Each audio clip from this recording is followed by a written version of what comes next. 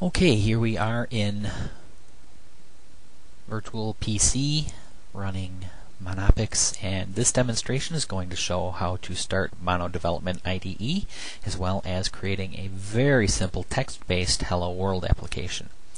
The first thing I'm going to do is come down here and start my terminal session, because that is how we start Monodevelop.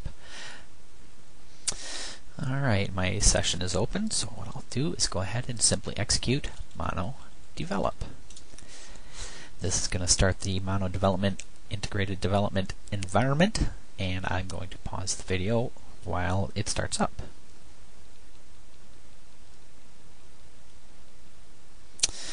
Alright, here we are with Monodevelopment. I'm going to go drag this guy over here so it's a little easier to work with, and then maximize. As you can see, the default view shows us our help files with the handbook, class libraries, and so on. What we're going to do in here, since we're simply creating a very simple HelloWorld application, I'm going to come up here and say New Solution.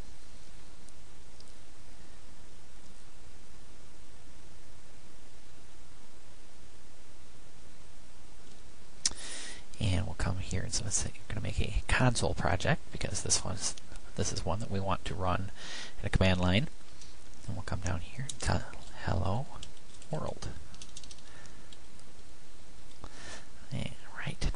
You can see that the project is going to be created at our home directory under Monodevelop Projects, and Hello World. This is going to go ahead and create all the necessary files, directories, everything that we need.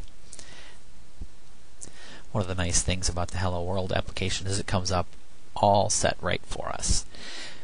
We've got our using system, class main class, void main, and console.writeline hello world. Up here under the run menu, we have compile and compile all. I'll go ahead and hit compile, which will direct Mono to create the application such that it'll be executable. In very similar fashion to Visual Studio 2002 and 2003, we have our output window. You can see down here that it is working on it, and when it comes up, it'll tell us the good news that we have 1 succeeded and 0 failed. Voila! 1 succeeded, 0 failed. Personally, when I test my applications, I like to go to a new desktop and test it there. Since this is, again, a console application, we'll have to open a terminal session.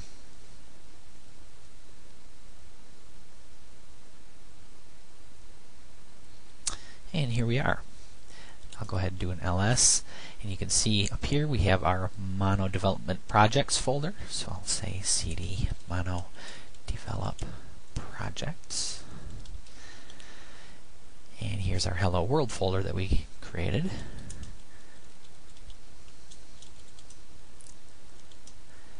Again, you can see here that we have our bin folder, and this should all look very familiar to Visual Studio users.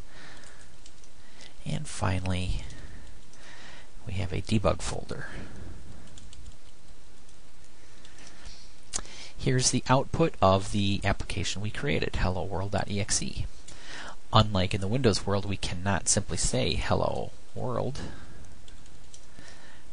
because it fails in the shell. What we need to do is say mono and then pass the executable as a parameter, HelloWorld.exe. This is the simplest of simple applications, and you can see it simply says Hello World.